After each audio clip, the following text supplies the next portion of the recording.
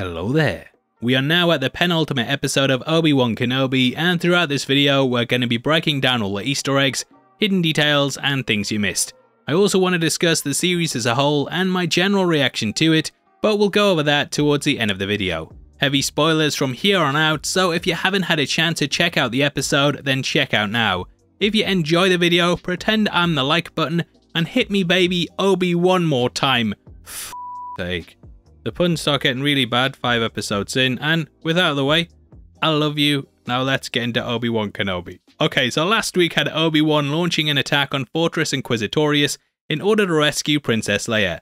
Vader was at Reva for letting him get away. However, she had a new hope in the fact she'd placed a tracking device aboard the Lola. Her name was Lola. She was a probe droid, and now she's given them away to track down the group. Now we start off on Coruscant with a flash back to the time of the Clone Wars without the Bacta tank. In the same place that we saw the younglings training in episode 1, we watch Anakin and Obi-Wan dueling it out.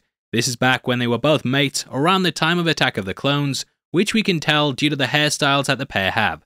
Anakin is still an apprentice, hence the ponytail, and it's one of Vader's fondest memories. We actually open by looking at Padme's penthouse and pull out to see Anakin staring at it. I'm guessing this takes place just after they got married, and he's clearly thinking about the character. Throughout this episode we get several flashbacks of it, and it shows Anakin's impatience, anger, and also the differences between the two. The battle of course holds more meaning now that they're enemies, and it's filled with lots of foreshadowing to the fights they'd have later on. The combat style is also more in line with the prequels, and we've seen throughout the show how Vader adopted a different style of fighting in episode 3 that was more in line with what he had later on. We get 2 versions of him in flashbacks throughout the episode, and this is when he's still a Jedi and later on when he becomes a Sith. He almost beats Obi-Wan, but this episode shows there are other ways to fight, and Anakin actually learns this as we get further into it. He knocks Obi-Wan's weapon out of his hand, and we also get this line. Your weapon's gone. It's over. Your need for victory, Anakin, it blinds you. Later, Obi-Wan hands over his weapon, and he theorizes that Vader will be unable to see the plan with Reva because he's blinded by his need to win. Anakin very much strikes with rage and frustration, and this is a similar thing to what he did in their battle in episode 3. This wailing away is also something that Luke did in Return of the Jedi when he completely lost control, and it's very much a pathway to the dark side. We cut to the bridge of his Star Destroyer to see him gazing out into the galaxy. This is a motif that's popped up several times in the saga, and it's not only where we last saw him in Revenge of the Sith, but it's also a stance he took after beating Luke in Empire. This Star Destroyer is Devastator class, and it's one of the most iconic ships in the Star Wars universe. This has appeared a number of times throughout the saga, and the first time it showed up in the timeline was during the Battle of Scarif in Rogue One when Vader arrived. It later appeared at the start of A New Hope, and then at the beginning of the Battle of Hoth, all of which were considered victories for the Empire. Enter Reva, who informs him that Obi-Wan is just arriving on Jabeam. This was the planet that we saw last time, and it has a number of things that have happened there in the expanded lore. After Order 66, this planet became the final sanctuary for the Path, and it's where the Force-sensitive people who made it there received new identities. It was also a planet that fell under the control of the First Order, and using Wookiee slaves, they mined the thing dry. Reva is told to kneel, and she's given the position of Grand Inquisitor, making her Vader's right hand. A bit of a joke, cause it got cut off. Ha ha! Looks like things are all falling into place as she gets to be assistant to the regional Sith Lord, and we later learn this is all part of a plan in which she's actually hunting Vader for what he did on the Jedi Temple. Now Obi-Wan arrives to find that Haja is now there, and we discover after the end of episode 2 that he became wanted by the Empire. Broken talks about how the people there have all been waiting for a transport to leave, and typically those here would be sent on secret trade routes throughout the galaxy. These were unmonitored by the Empire, and they allowed characters like Han Solo to carry out smuggling jobs. Lola goes into one of the service tunnels, and we saw something similar in The Mandalorian when Grogu attempted to fix the Razor Crest at the start of the Ahsoka episode. The droid ends up sealing them inside in order to get them to surrender, which is what the main focus of the episode centers around. On the wall, Obi-Wan sees the names of Jedi along with the crest in the middle. This is of course similar to the Underground Railroad one in episode 3, and alongside it are some lightsabers. Now as we know, these are all personally built by the Jedi, and I actually went through a guide of lightsaber handles that have appeared in the saga and tried to match them up. However, I couldn't find many that really lined up, except for this one, which belongs to Glup Shitto. Just kidding, The second one from the left actually looks a lot like Quinlan Voss's, who we know also travelled on the path. He was a rebellious badass Jedi that was name dropped in episode 3, and it does seem like it belongs to him. Let me know below though if you know the others as well, and just putting comments on the video, it helps actually push this one, so I'm gonna trick you into doing one. Now there's also a robe alongside it, and this brings back memories of the Order to Obi-Wan. Vader sends in 2 landing ships, and these look like the precursors to the one from the start of The Force Awakens. There's several aliens in the hangar, including Trandoshans, who put their heads together. These are the same species as Bosk, and it really shows the despair they have. Outside, the stormtroopers arrive with Reva, and along with the repeating blaster, we can also catch purge troopers. These were actually the personal forces of the Inquisitors, and they were adept soldiers promoted for their ability to track and kill Jedi. They managed to keep it pretty tense, even though it's mostly just them standing outside the door, constantly shooting for ages, like 20 minutes. Now, unable to get to the hangar, they end up sending Leia into the vents to do a die-hard on her white gown, and Obi-Wan pulls his hollow projector out of his pocket. This was the tool the Jedi often carried with them alongside their comlink, and he opens it to a message from Bail Organa. He says he's going to go to Tatooine to protect the boy, and we get lots of beard stroking from Obi-Wan. This is something that Ewan McGregor adopted throughout the saga, and it's also a gesture he did at the end of Revenge of the Sith.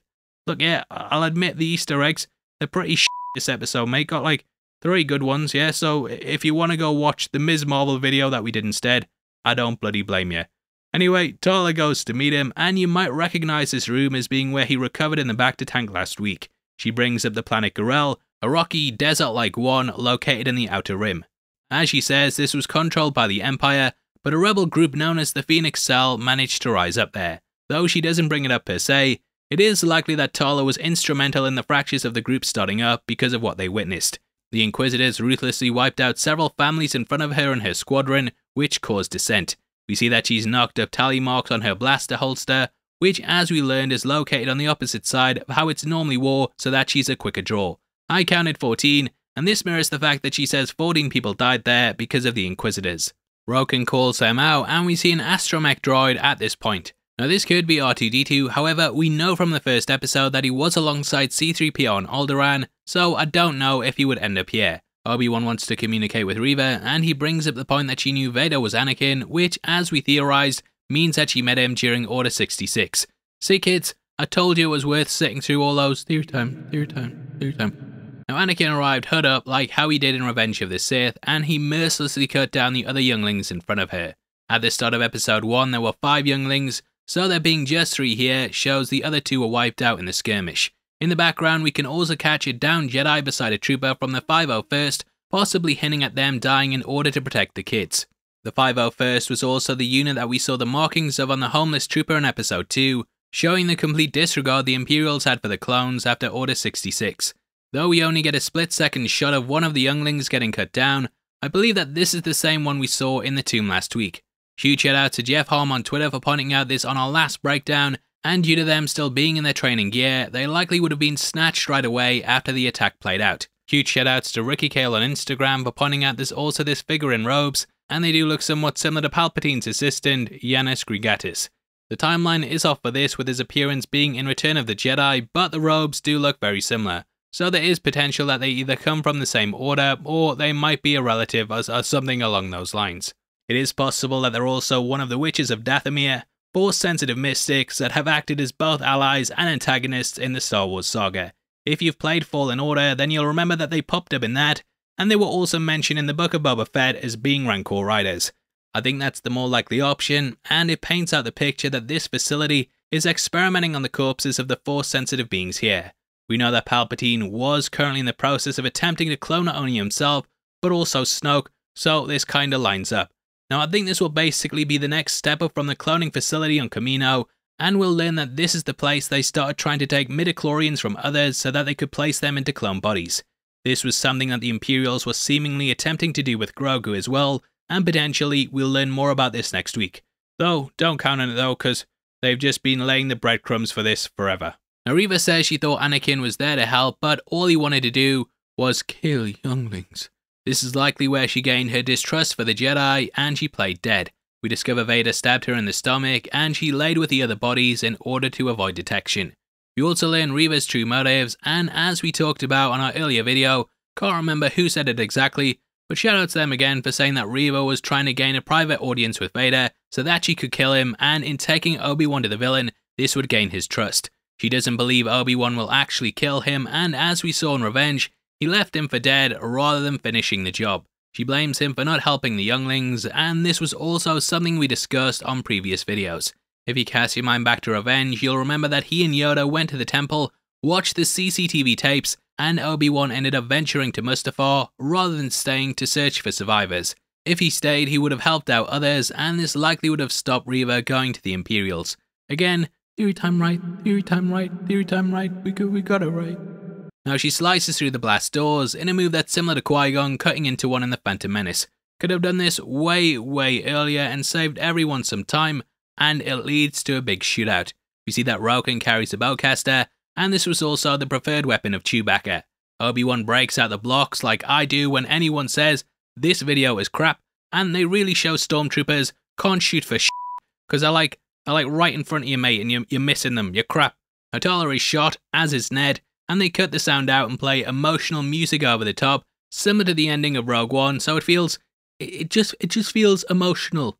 Now this reminded me a lot of K2SO's death, but she goes the extra mile by setting off a thermal detonator. This was something Leia threatened to do in Return of the Jedi, and we see the full effects of this play out, whereas Jabba and that de-escalated the situation. Vader orders Reva to stand down as he believes that Obi-Wan will do anything to protect the people and that this includes surrendering. In episode 1, as we saw, Nari refused to let others get hurt, and this is of course ingrained into the Jedi Code. Obi-Wan refused to do this in episode 1, so he shows he's slowly going back to his old ways. He hands over his gears, and we see that it's all part of his plan to try and get Reva to work with him in taking down the villain. He pleads to her using the same things that Tala witnessed, bringing up families, and sort of doing a Kylo Ren and Rey in how they took down Snoke. Leia finds a restraining bolt on Lola in the vents, and she ends up removing this. This was something that was also placed on R2-D2 and C-3PO by the Jawas, and allows anyone to basically control the droids if needs be. Leia opens the hangar doors, the people go to escape, and Vader marches in, pulling down the transport through the use of the Force. This is something that we've seen at multiple points in the franchise, and not only did Rey do it in Rise of Skywalker, but we also saw Starkiller do it in The Force Awakens to bring down an entire Star Destroyer. It's a bait and switch, like the show, and the real transport manages to make it out. Vader was seemingly blinded by his victory of taking down the transport that he missed the other one, and it's sort of like poetry, they rhyme. However, he does suss things out, so perhaps this was part of his own plan to sniff out Reva's true intentions. In the wide shot of the hangar, we can also catch the T-47 airspeeders that they used to launch the rescue mission last week. Haja also leaves the holo projector, and we get flashbacks in which Obi-Wan beats old Anakin, because hey, you can tell this isn't a 20-year-old. Guy's like, how do you do, fellow kids? What? But the lesson here is important. Anakin was constantly trying to prove himself, but this was his undoing. Reva goes to attack, however he catches the blade using the Force, and easily beats her without busting out his own blade.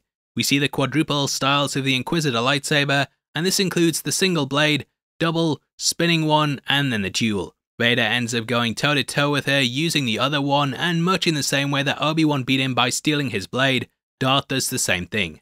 This is probably the standout scene in the series for me, and we get flashes of her childhood as he walks towards her.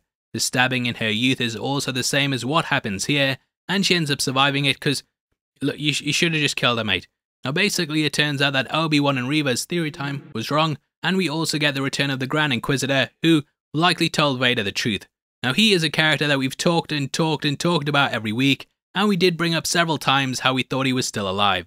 This was actually somewhat spoiled last week when Rupert Friend, who played the character, appeared on Jimmy Kimmel. They brought up the fact that he got stabbed in the stomach, and Friend added that he only got stabbed in one of them. If you've been watching our videos, then you'll know how we had someone on Twitter called Kylo Zen reach out to us to talk about the novel Star Wars The Last Shot. This discussed how Powwowan males had two stomachs, and we theorized that this could be how he survived eating a balti from Ken's Super Hot Indians down the road from me. Available now. But now Vader also calls her youngling, further calling back to her past in order to belittle her. Reva finds the holo projector, and the message from Bail lets her know about Tatooine.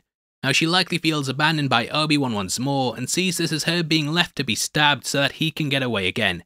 I do think that it'll go down on Tatooine next week, but I think when she discovers that he's protecting a child, that she will see she had the wrong impression of him, and that she was just in the wrong place at the wrong time. Judging by Obi-Wan's expression at the end, it seems like he's surprised the plan didn't work, and he knew he'd be abandoning Reva to go toe-to-toe with Vader. Makes it seem like he didn't really care about her, and this is why the ending is so worrying, as she likely wants revenge. Pretty solid episode. I must say I love the last 10 minutes, and watching Vader just go all out crazy, it's always great to see. However, I do feel like they're just dragging their heels a bit with it, and though they had that great lightsaber fight, the character and story progression feels a bit lacking to me. Now don't go hating on heavy spoilers, yeah? I just feel like there's some head-scratching character decisions, and, you know, it's not awful or even bad. I just don't feel it's really elevating or setting a high standard across the show, and there probably are more misses than hits for me if we're talking about things in general. Now, as I said, this episode had some brilliant moments in it, and I feel that the show is at its strongest when it's focusing on the relationship between Anakin and Obi-Wan. These two characters being former friends that are now at opposite ends of the spectrum for me is the most interesting thing, and whenever we get introspective moments about their past that lines up with the present, it always just kind of elevates the show in my opinion. I feel like episodes like this should have been more common throughout the series, and it's always nice seeing them kind of go toe-to-toe both mentally, strategically, and just doing whatever they can to try and beat the other. Now, as I said, this did have some good moments in it. Love the flashbacks and the fight at the end, but it did kind of meander getting to those moments, and I don't know if I feel a bit met on it, but I'm definitely not on the high that I was at the end of episode 3. So yeah, I do feel a bit mixed on it, but there's definitely scenes in this that I will revisit. I just don't feel it's as crazy, the best Star Wars ever, like I'm seeing the reaction being on Twitter. So hate all you want, but I don't give a Now that's my thoughts on the episode, and for the next part of the video, I thought I'd go over my general feelings of the series. I did a big Twitter thread about this last week, and I think my main issue of the Disney shows in general is that most of them are written like 6-hour movies, rather than what they are, which is of course a TV show. The 6-hour movie thing is something you hear constantly popping up whenever they talk in interviews. I think it has both its pros and cons. Now, the majority of TV shows in general tend to have an almost sort of self-contained episode feeling where there's a little mini adventure with characters, and then you might get something at the end that teases towards the greater plot. This is seen in things like Rick and Morty, Star Trek, well the earlier stuff, Quantum Leap, X-Files, Agents of S.H.I.E.L.D., The Mandalorian, Heroes, and so on and so forth. This isn't across the board obviously, but on the whole, this is a format that writers tend to adopt. Now, these long-form movie formats for shows often work, but they tend to bring in a lot of characters so that things don't get stale. You see this in stuff like Stranger Things, where it feels very cinematic and it isn't exactly standalone, but you have so many characters in it that it doesn't get boring. I think the main issue I have with Obi-Wan is that we have the Leia rescue mission, but it's being dragged out for hours and hours and hours with very few characters, so it feels a bit unnecessary. Remember, this is pretty much the exact same storyline as A New Hope, but that had way more going on in way less time. When coming into the show, I thought it would be a sort of Adventures of Obi-Wan type thing where he'd be on Tatooine, maybe he'd come across a character that was down on their luck, help them out, and pop back to Luke to make sure he's okay. This is a format we saw in the comics, and it allowed Obi-Wan to have run-ins with Black Chrysanthemum, Jabba the Hutt, and many of the big names that exist on the planet. Maybe I had the wrong expectations for it, but I thought we'd get an almost Incredible Hulk type of show where Obi-Wan would wander into town, he'd help someone out, this would make him bust out a lightsaber, it would alert the Empire, and then he'd have to flee before Vader showed up. Again, this is all just my opinion, but with there being rumours that we're getting a second season, I hope they go that route instead of the way they are with these 6-hour-long simplistic stories. I am still enjoying the series, but I just think that they should maybe do a longer one where we have 8 to 10 episodes with more self-contained stories rather than what we have. I know it's super difficult for Lucasfilm as well, as they have so many toxic opinions to deal with too, so it's probably difficult for them to actually figure out what critiques to listen to and what ones to ignore. Anyway, that's our thoughts and all the Easter eggs we could find in this episode. I'd love to hear your thoughts on it. If you agree with what I'm saying, if you disagree and like this 6-hour thing, then comment below, let me know. I really don't mind. You can disagree all you want, it's fine. As a thank you for that, you'll be entered into a competition where we're giving away 3 copies of Everything Everywhere all at once on the 15th of July. Just don't tell those people that disagree with me they've got no chance of winning. I'm just kidding you. And all you have to do to be with a chance of getting it is like the video, make sure you subscribe with notifications on, and drop a comment below with your thoughts on the episode. We pick the comments at random a month from now, and the winners of the last one are on screen right now, so message me at Heavy Spoilers if that's you. If you want something else to watch, then make sure you check out our breakdown of Ms. Marvel, which will be linked on screen right now. We've gone over the most recent episode, so definitely go head over there right after this. With that out of the way, thanks for sticking through the video. I've been Paul, and I'll see you next time. Take care, peace.